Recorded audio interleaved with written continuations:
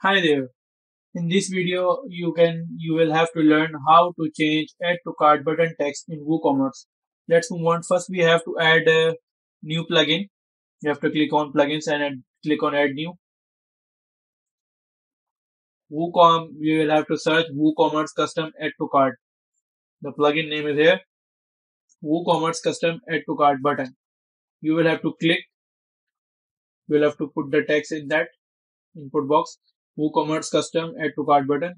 You will have to show second one, third one plugin. We will have to use that one. WooCommerce custom add to cart button. Let's activate it. Then you have to click on active plugins. Go to the settings of the plugin. Here it is. You can see the settings of that plugin which we have installed in the WordPress directory, plugins directory. Yeah, you can have to click on WooCommerce. Then click on add to cart buttons. And you have to change the add to cart text, replace with the custom text. Like we have refresh it. We have to on the shop page. You have to go to the shop page where the products are placed here, and I have to change that the products add to cart text like that one add to cart. I have to replace my cart like that and published.